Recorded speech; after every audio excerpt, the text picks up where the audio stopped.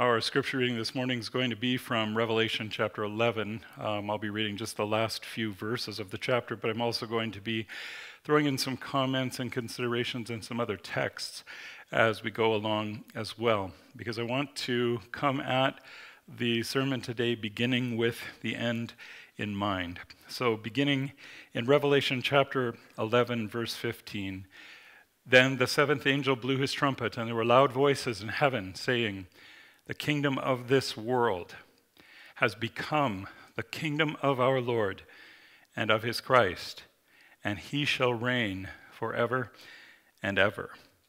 And as I have mentioned several times now in this series, when we read the book of Revelation, ultimately we are looking for portraits, for revelations of Jesus Christ. That's what this book is about. I know I've said this over and over, but I feel like with the way that the book has been approached so often in the past, we need to hear it over and over.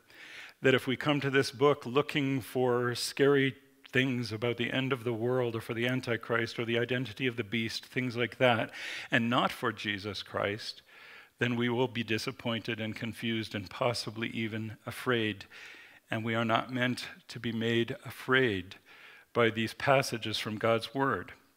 In all that's happened, even in some of the difficult things that we've read about as the seals were broken, and as the seven angels who are before the throne of God sounded their trumpets, we've been moving towards this moment reflected in this verse that is up on the screen, this moment that feels so familiar because we've heard it over and over again maybe in performances of Handel's Messiah.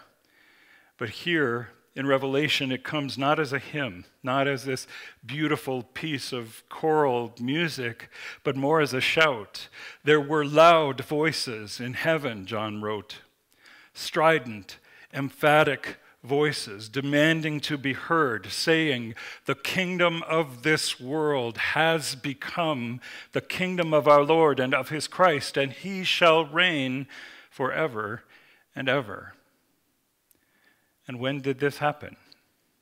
When did the kingdom of this world become the kingdom of our Lord and of his Christ? We've seen this before too. Daniel describes this in his vision of the beasts in chapter 7 of his prophecy, and make special note of the part the beasts play in Daniel. It comes up again in Revelation later this morning and again in a couple of weeks. Daniel chapter 7, verse 7, "After this I saw in the night visions, and behold, a fourth beast, terrifying and dreadful and exceedingly strong. It had great iron teeth. It was devoured and broke in pieces and stamped what was left with its feet. It was different from all the beasts that were before it, and it had 10 horns. And then skipping down to verse 9, or down to verse 13 of Daniel 7, "I saw in the night visions, and behold, with the clouds of heaven there came one like a son of man. And he came to the Ancient of Days and was presented before him." And this description in the book of Daniel is nothing less than the ascension of Jesus Christ to the right hand of the Father. The disciples saw him going with the clouds. In the book of Daniel, we're told he left in the clouds so that he could go to his Father. And at the time of his ascension, verse 14 in Daniel 7, "And to him was given dominion and glory and a kingdom that all peoples, nations, and languages should serve him. His dominion is an everlasting dominion which shall not pass away, and his kingdom one that shall not be destroyed." To him was given dominion and glory and a kingdom. Just as Jesus said in Matthew 28:18, "All authority in heaven and on earth has been given to me." Just this past week, I heard someone making reference to the Great Commission. And he said, we always start with the go into all the world piece. And we forget that there's a therefore. Therefore, go into all the world. And the therefore points to this fact that all authority in heaven and on earth has been given to Jesus. David wrote of it in Psalm 110. "The Lord says to my Lord, sit at my right hand until I make your enemies your footstool. The Lord sends forth from Zion your mighty scepter. Rule in the midst of your enemies." Not after all of your enemies have been defeated, rule in the midst of your enemies. So the end of Revelation chapter 11 is living history. We do not await the rule of Christ. He rules. We do not await the day when Jesus will be given a kingdom. To him was given dominion and glory and a kingdom that all peoples, nations, and languages should serve him. His dominion is an everlasting dominion which shall not pass away, and his kingdom one that shall not be destroyed. So it's no wonder that as the seventh trumpet sounds, and in the sounding of the seventh trumpet, as we saw last Sunday, the mystery of God is fulfilled. Then the 24 elders who sit on their thrones, those 24 elders who always come up as representatives of the church here in this world, sitting on their thrones there around the throne of God, they fell on their faces and they worshiped God, saying, "We give thanks to you, Lord God Almighty, who is and who was. For you have taken your great power and begun to reign." The nations raged, but your wrath came, and the time for the dead to be judged, and for the rewarding your servants, the prophets and saints, and those who fear your name, both small and great, and for destroying the destroyers of the earth or of the land. Then God's temple in heaven was opened. The ark of his covenant was seen within his temple. There were flashes of lightning, rumblings, peals of thunder, and an earthquake, and heavy hail. So, for the reading from God's word. Measurements are really important sometimes. Years and years ago, I was putting up a sign and putting in the base for that sign at a gas station in rural Manitoba. And having had some experience with that sort of thing, I had been made very familiar with the rule, measure twice, cut once. Searles reminded me of that in the meantime, too. Measure twice, cut once. So before we sunk these 36-inch piers for the bases of this sign, I measured out the distance, and I marked it very carefully. I put a peg right in the middle of where each hole was supposed to go, and then the big truck came in with the auger, and we augered the holes. We dropped in the reinforcing bar, and we began to pour the concrete. At a certain point in that process, when both piers were about 2/3 full, and there was a lot of concrete in these holes up around those rebar cages, we swung our crane over to lower the anchor bolts down into the hole. And as the crane was swinging into place, I was thinking, those bolts look... And sure enough, the holes were a foot too far apart, which meant that those bolts were not going to fit.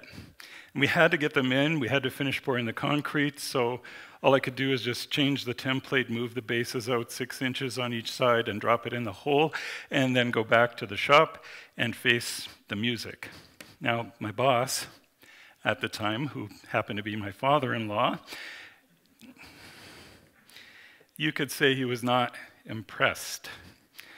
You could say that having heard my report on what went wrong, my measuring skills themselves were measured, maybe weighed in the balance, and found wanting. And that old covenant expression, weighed in the balance and found wanting, refers to the time in Daniel chapter 5 when Belshazzar, the Chaldean king, was feasting with his friends. And they were using the vessels of gold and silver that Nebuchadnezzar, his father, had taken out of the temple in Jerusalem. And on that occasion, his boss, who happened to be the Most High God, was not impressed with his use of these holy vessels that had been intended for the worship in Jerusalem. So this hand appeared out of nowhere. You know this story. This human hand appeared out of nowhere, and it wrote a message on the wall of the king's palace.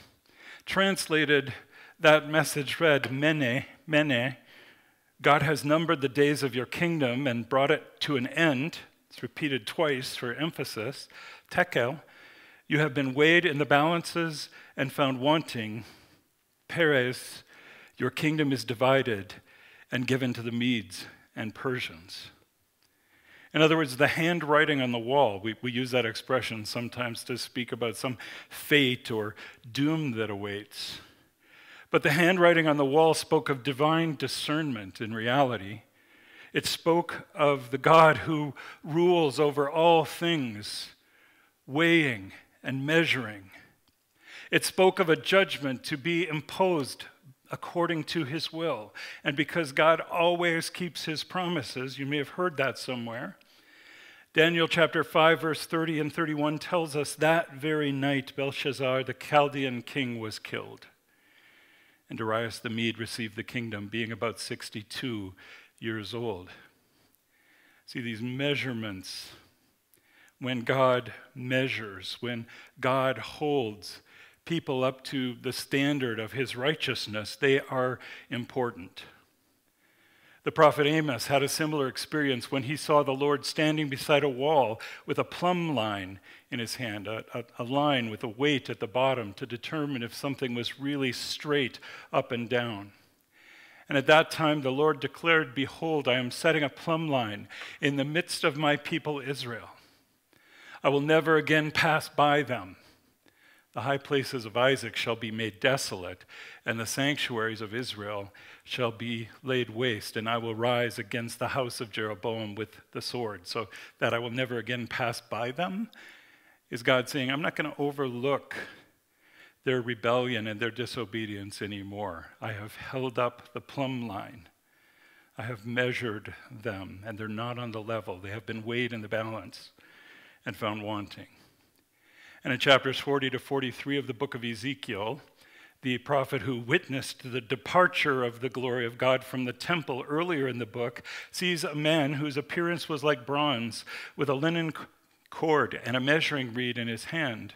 This so-called man, who was at the very least an angel, then proceeds to measure the temple. Not only the temple, but the outer courts and all the land around. And when it has been determined that everything is perfect, that it is symmetrical, that it is right, and it is ready, Ezekiel tells us in chapter 43, verses 2 through 4, "And behold, the glory of the God of Israel was coming from the east. And the sound of his coming was like the sound of many waters, and the earth shone with his glory." By now, some of those references hopefully are starting to sound really familiar. We encounter them over and over in the Old Testament in the same way we do in the book of Revelation. The sound of his coming was like the sound of many waters. And the vision I saw was just like the vision that I had seen when he came to destroy the city, and just like the vision I had seen by the Chebar Canal. And I fell on my face as the glory of the Lord entered the temple by the gate facing east.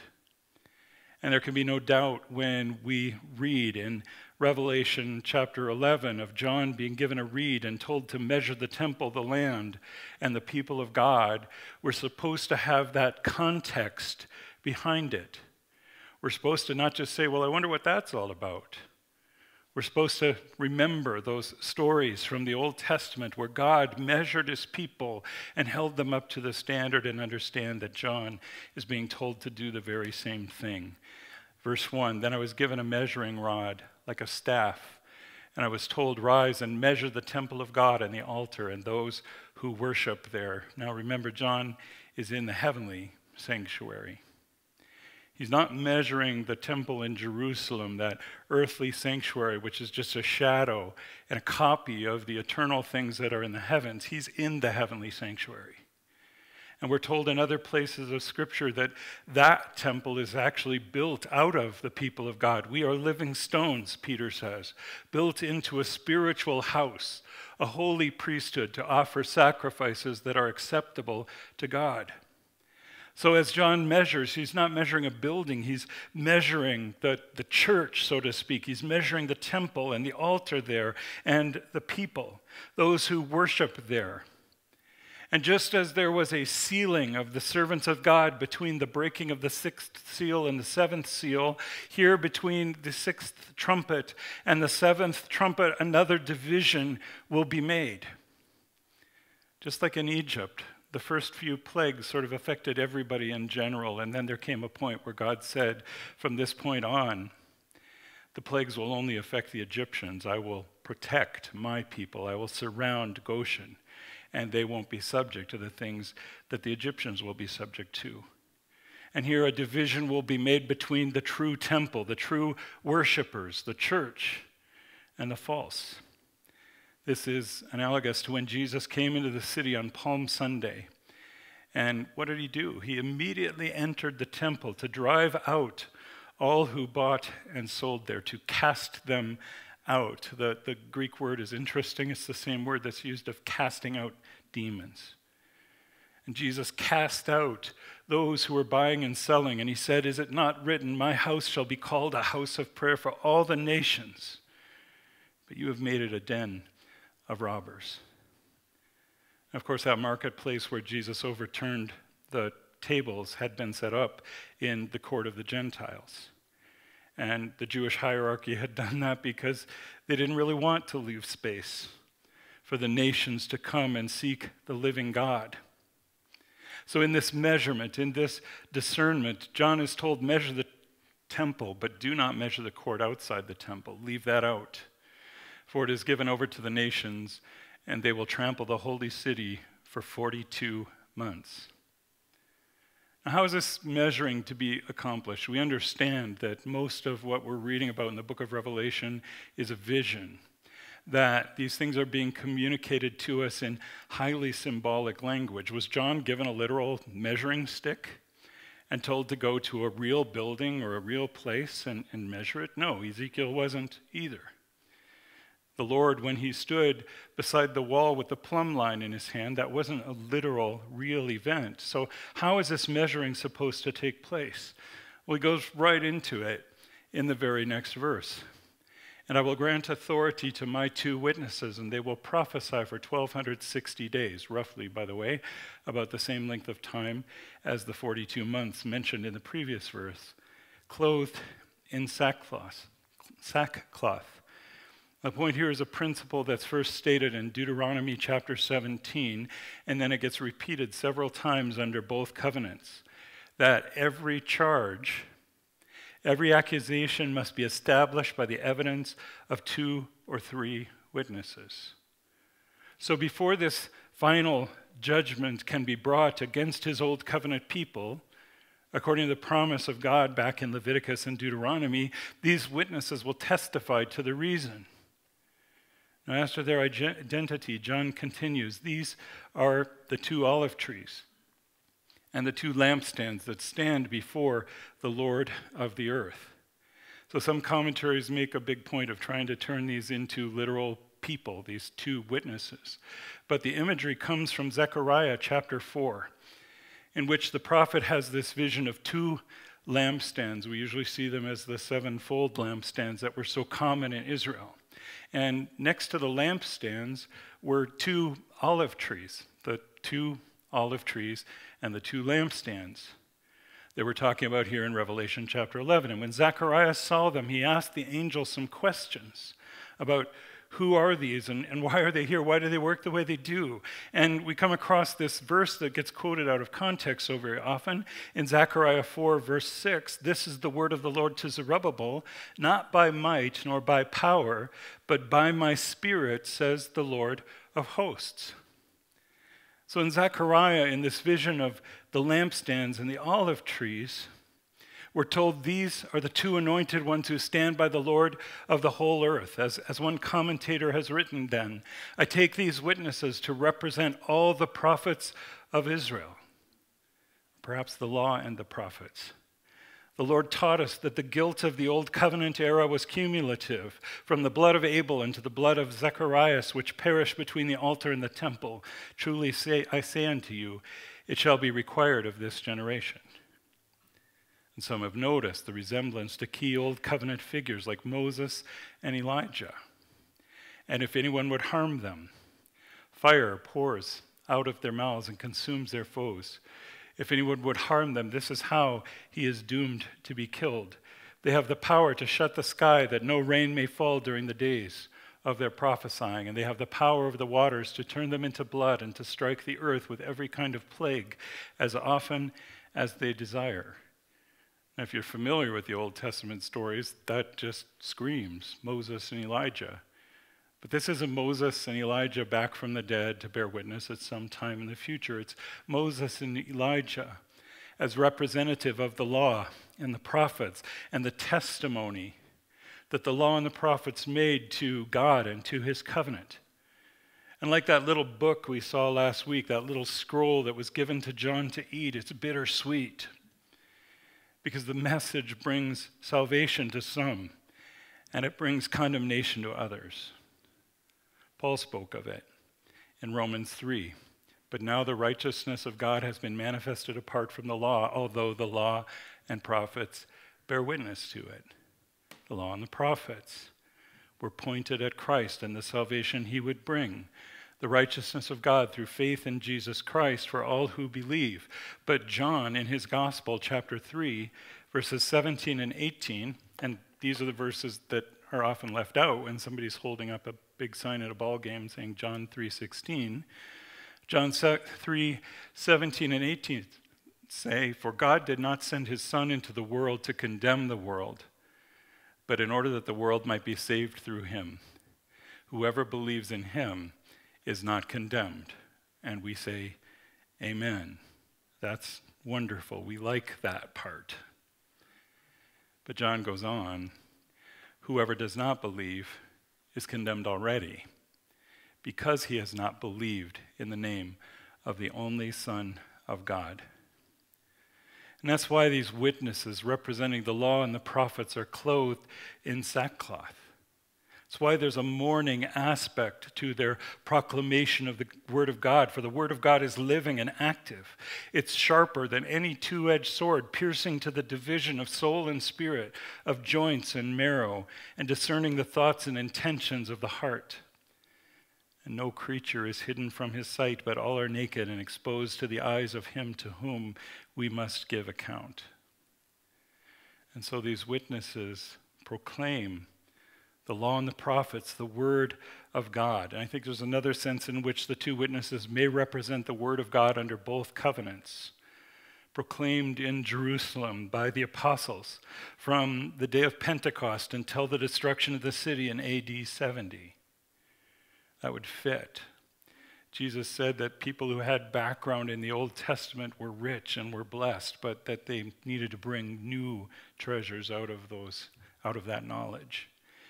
And if the apostles did, they preached the gospel in the city until very close to the end in AD 70. So this fits with what comes next, verses 7 and 8. And when they have finished their testimony, the beast that rises from the bottomless pit will make war on them and conquer them and kill them. And their dead bodies will lie in the street of the great city that is symbolically called Sodom and Egypt, where their Lord was crucified. Now of this beast, Douglas Wilson writes, "We have now the first mention of a beast in Revelation, in Scripture." And I mentioned this a little bit earlier in the book of Daniel, that passage that I quoted from earlier. Beasts are persecuting political powers. In Daniel's vision, there were 4 of them. There was the Babylonians and the Medes and the Persians and the Greeks and then the Romans.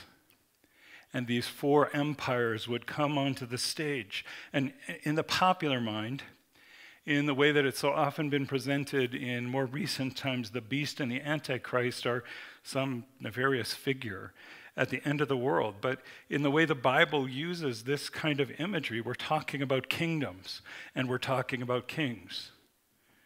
Now, there's a sense in which we look at this from a preterist point of view. We'll talk more about that in a couple of weeks. There are aspects of this which have been fulfilled in the past. We also look at it from a historicist point of view, from the idea that even though some things have been fulfilled in the past, they tend to echo as we go along through history. So a modern beast would be a figure like Stalin or Mao. A modern Antichrist, on the other hand, would be a false teacher, a mild liberal theologian who denies the incarnation of Christ. John said, this is the Antichrist. This is the spirit of Antichrist.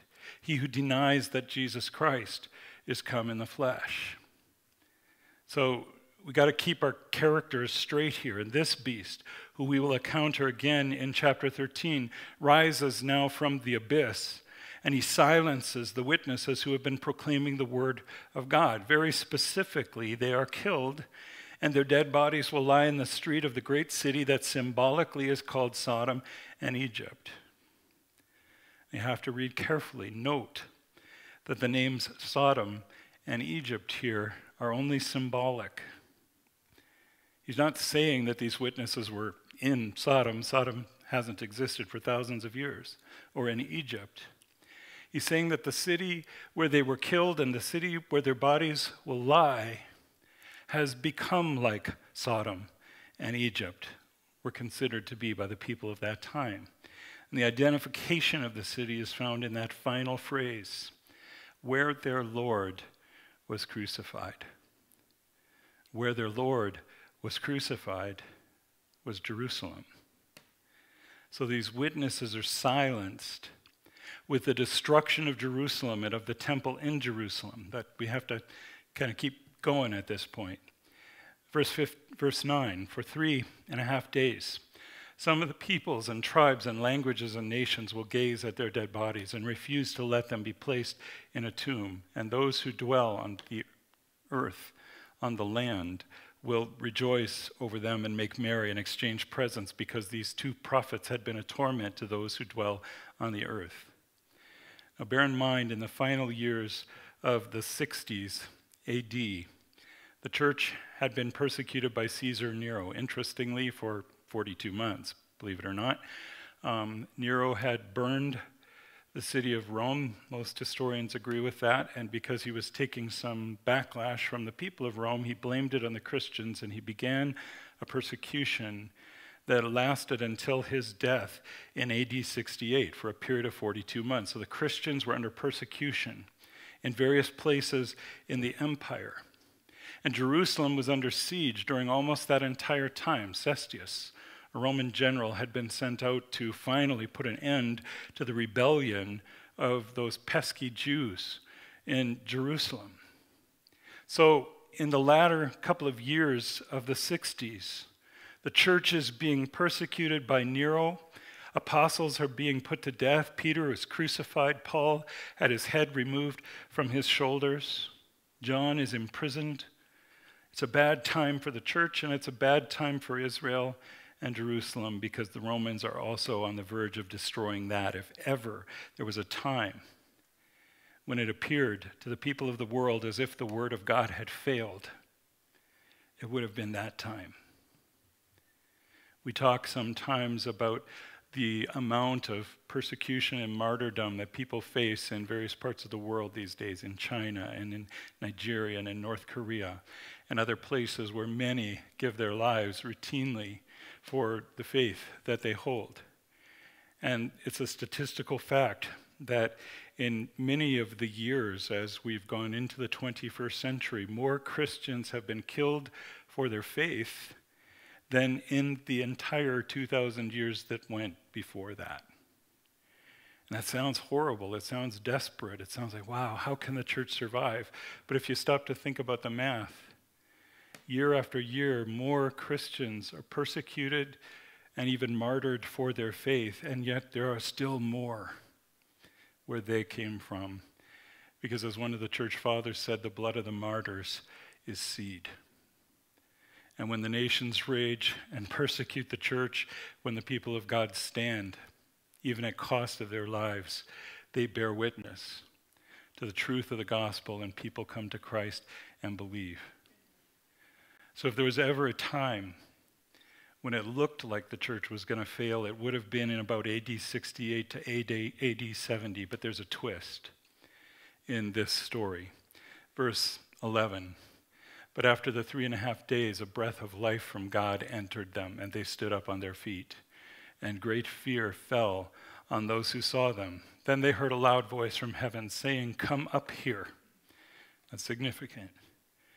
And they went up to heaven in a cloud, and their enemies watched them.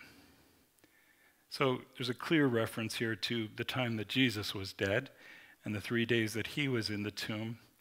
But beyond that, we see the nations raging. We see the peoples plotting in vain. We see conspiracies against God and against his word, as the Heidelberg Catechism speaks. But he who sits in the heavens laughs. The Lord holds them in derision. The word of God, the law and the prophets, will be vindicated. It will not return to him without accomplishing the purpose for which it was sent forth. He says in Psalm 2, I have set my king on Zion, my holy mountain. And at that hour there was a great earthquake, and 1/10 of the city fell. 7,000 people were killed in the earthquake, and the rest were terrified and gave glory to the God of heaven. The second woe has passed. Behold, the third is soon to come. And then that glorious text that we've already considered this morning, the text that describes not the end of the world, but the beginning of this new covenant age, the age in which we have the privilege and blessing of living. Then the seventh angel blew his trumpet, and there were loud voices in heaven saying, the kingdom of the world has become the kingdom of our Lord and of his Christ, and he shall reign forever and ever. And the 24 elders who sit on their thrones before God fell on their faces and worshiped God, saying, we give thanks to you, Lord God Almighty, who was, and who is, and who was. For you have taken your great power and begun to reign. Now watch the allusions in this next verse to Psalm 2. The nations raged, but your wrath came, and the time for the dead to be judged, and for rewarding your servants, the prophets and saints, and those who fear your name, both small and great, and for destroying the destroyers of the land. And then, just in case you missed it, when I read it a little bit earlier, God's temple in heaven was opened, and the ark of his covenant was seen within his temple. So the imagery is brought full circle. These two witnesses, the law and the prophets, who testify to the word and the covenant of the living God, appear to have been overcome by the rage of the nations, but then God raises them up and calls them into his presence, and from that point on, the ark of his covenant. Remember what was in the ark of the covenant? The tables of the law, so that the people would always remember that they had a covenant with their God. And now the law and the prophets are taken up, and God's temple in heaven is open, and the ark of his covenant was seen there. Contrary to popular beliefs, never mind the Raiders of the Lost Ark mythology, which is completely bogus, to put it politely. If you go online and you start searching for where is the Ark of the Covenant, there are all these weird theories, and there are all these people who claim to have found it or seen it, and don't believe any of them. The Egyptians came to Judah several generations before the Babylonians, and when they came, they sacked and looted the city, and they took the most expensive items from the temple of God with them back to Egypt, and the ark disappears at that time from Old Testament history. For the rest of time, when the temple stands, there is no ark behind that veil in the temple.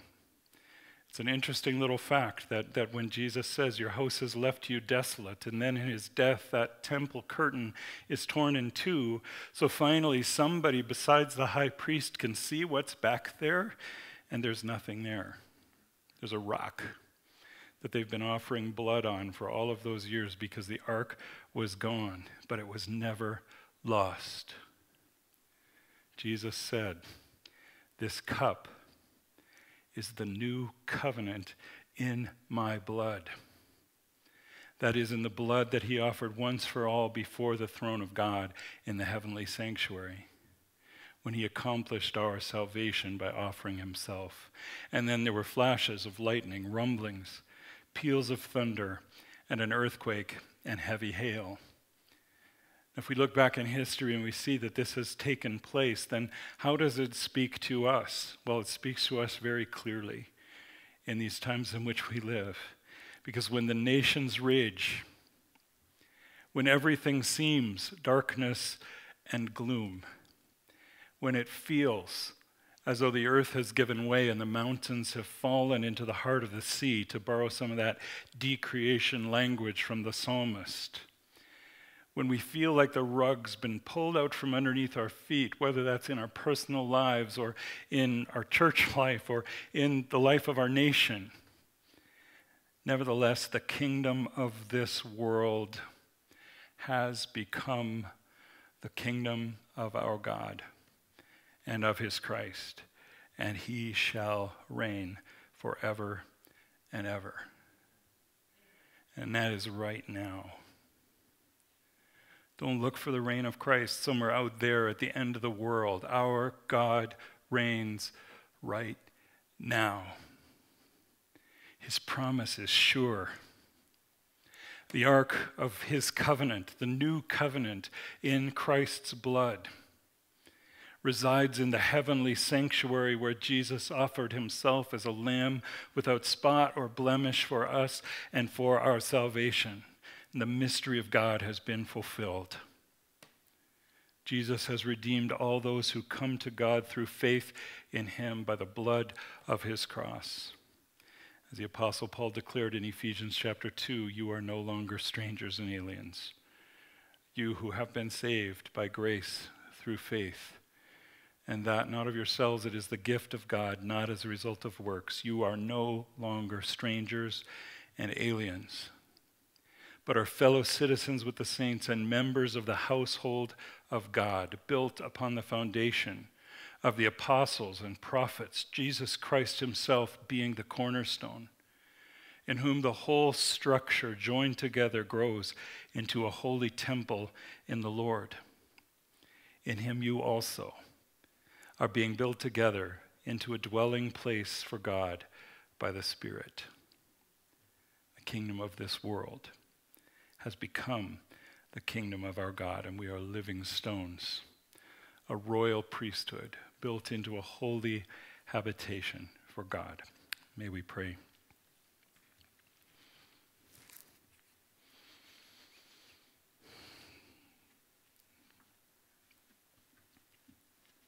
Father in heaven, when we turn on the news or the internet or look at Facebook and we see so many uncertainties in the world around us, so many things that make us fearful and questioning, help us to take our stand on that rock and refuge, our Savior, Jesus Christ.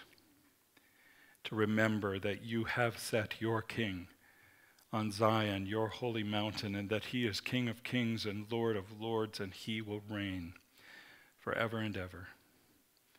Reign in our hearts, Lord Jesus, and in our lives. Your kingdom come. Your will be done on earth as it is in heaven. We pray in your holy name. Amen.